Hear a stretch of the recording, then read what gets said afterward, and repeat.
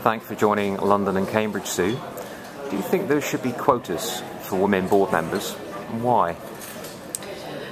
I think it's a very emotive subject. Yep. I do agree there are some companies who perhaps some way of forcing them to take females onto their board will force a change. Yep. I think there are many other companies who are much more aligned to taking whoever's best for the job, whether that be male or female. Yep. So in answer to that, unfortunately, I think probably you would have to have a quota in order to force some change.